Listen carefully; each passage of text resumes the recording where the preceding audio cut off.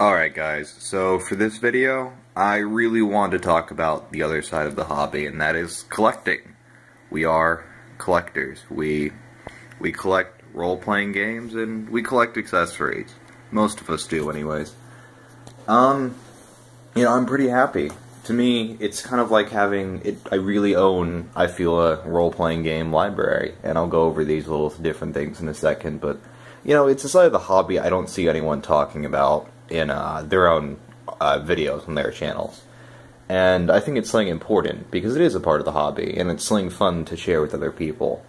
And I've loaned people books, people that I knew in college that were just getting into the hobby, and I probably won't see them again. We kind of went our separate ways. I didn't go back one semester when they expected me to, and, they probably are going to keep that book for the rest of their life. And, I've left, I think someone else has my, Battle Grid and, the, GM screen or whatever. I'm not that mad about it.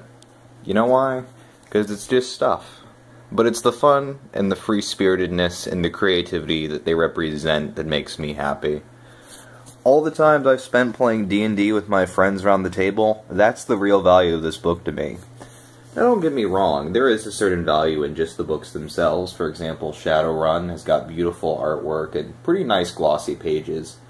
Dark Heresy, I really get a good sense of the setting just from the art in that book, and the religious connotations of Blood of Martyrs adds a certain severity and intensity to the various orders that I previously only skimmed over. Blue Rose, I enjoyed just reading this one. It's a very interesting setting with very interesting lore. It is an egalitarian setting. Everyone is equal. And they have very interesting social concepts. To be honest, I haven't actually played that or that with other people. Tried to, but, games fall through. I've briefly tried to run Shadowrun, and I bought a lot of stuff for it, kind of all at 2 different times. I bought that and the GM screen, then I think I bought, I ordered them at separate times, but they came at the same time, or something like that. I ended up ordering Basic Fantasy and the core book for Savage Worlds at the same time. That was a nice, fun order. But some of these I picked up at the game store, some I ordered, but it's kind of the experiences that go along with it. There's a couple here you don't see because they're PDFs. I'm still waiting on my copy of Hell on Earth Reloaded to arrive. And I've already read through it on the PDF. I've already experienced that setting. I've already gone there. I've already, I've read everything in that book. Literally read the entire book. And I feel creatively inspired. It inspires a certain creativity in me, like going to these other worlds. It's like getting lost in a book. Only the book doesn't end with the last page with these types of games, role-playing games. And you have to be careful not to get lost in that. This is what to most people might seem like a sizable collection, I suppose, but this was built over time. For a very long time, I only owned that book. Then later, I bought those 2. Then, kind of on impulse, I bought this. I think it might have been $25, Blue Rose. That, I think it was like $30 or something, maybe less. That was $8.80. Just here and there. Dark Heresy. With big books like this, you're generally going to get what you're really paying for, aside from the game itself, is a hardback, full-color book. That's really because books that don't have as much color, that are black and white like this, still can take you to amazing places. But they're not as pretty to look at, but they are cheaper as a result. And let's talk about accessories while we're talking about nerd hobbies. Just because, if anything, role-playing games are closely associated with board games. And that's another hobby I'm really interested in and a big fan of. So, here in my closet, we've got my other collection. I'm actually probably going to donate this to a church. It's a Christian-based RPG. I found it and picked it up. I'm actually an atheist, and I don't really intend to play it. I bought it at a different point in my life. I think I had planned to play it a few times, but never did, but I think it's time I pass it on to someone who will have more fun with it, because that's what this hobby's all about. I've also got Dragon Age in here. That's a role-playing game that came in a box. I've played that with friends. That was fun. I played all of these with friends.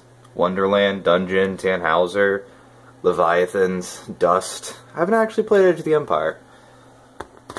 Wasn't disappointed with buying it, though. This is where I keep most of my actual... That's actually a spare, cable box. I've just been keeping in my room. Me and my dad have been meaning to set it up with the cable, and we just haven't run the cable yet. But, just, again, life happens, man? So just kind of giving a more realistic side to the hobby. These were, from my previous video, the dice boxes that I use for kits and stuff. I keep them, little notes. I think this is a previous character, maybe. No, just a little note. But, here's all my little minis. My sister bought this for me. Me and her have kind of honestly had a falling out. I don't really speak with her much, but I've still got it. And, like this box brings back memories. Like, we found this character sheet. We found a character sheet in here. Not this one, but a different one. And it's just... The guy had filled it out wrong, and I just remember everyone at the table was laughing about it. It just... These aren't just things. They kind of... It's the things they represent that really draw us to the hobby, and I think that's something that needs to be talked about. I mean, this is just a book. It's just paper. It's my D&D book, but I can replace it. It doesn't matter.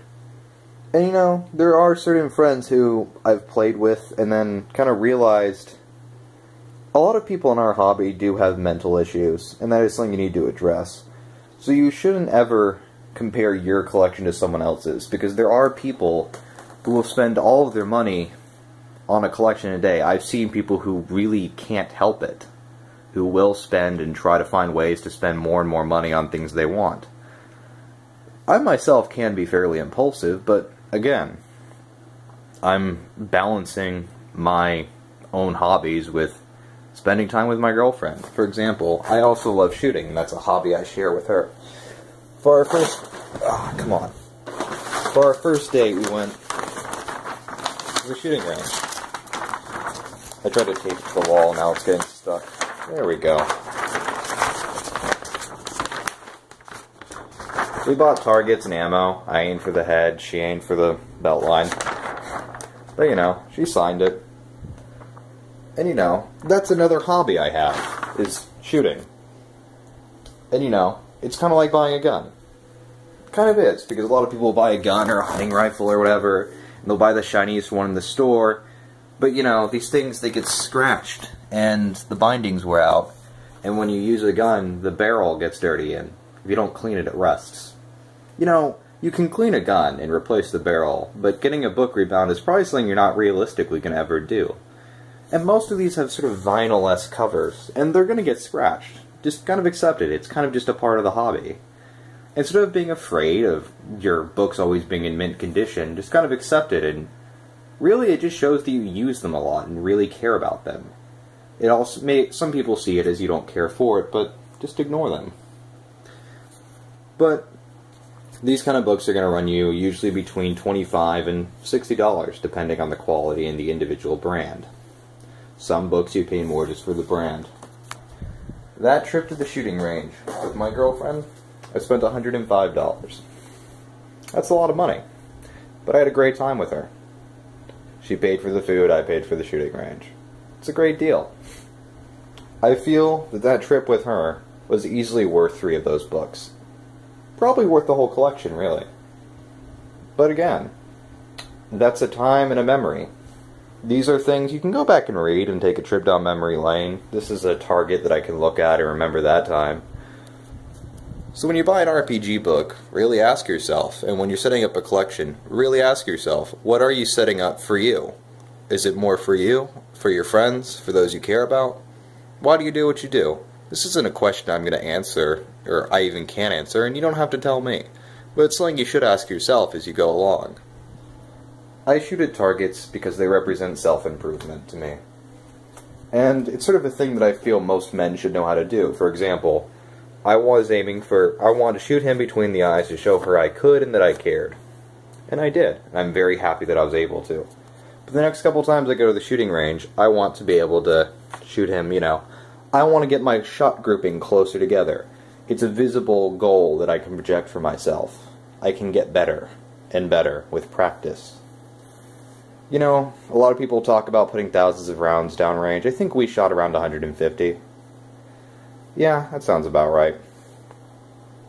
Because we used the 38 Special and the 9mm. There were 2 targets for that. And I also shot the AR-15. I'll show you that target. I actually popped out the round to give her the last shot. My shot grouping was alright.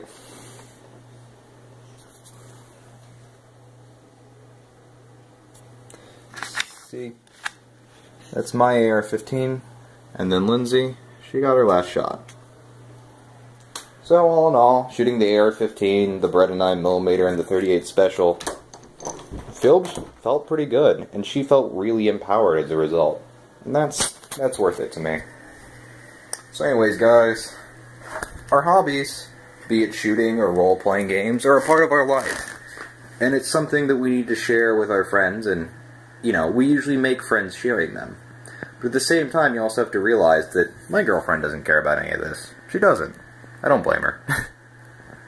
But hey, we still always have shooting and movies and whatever else we want to do. So just, next time you're at the store, kind of give second thought before you impulsively buy some stupid crap. Or, if you're feeling really down, just go ahead and buy that thing, so long as you know how to budget your money. I call it depression money.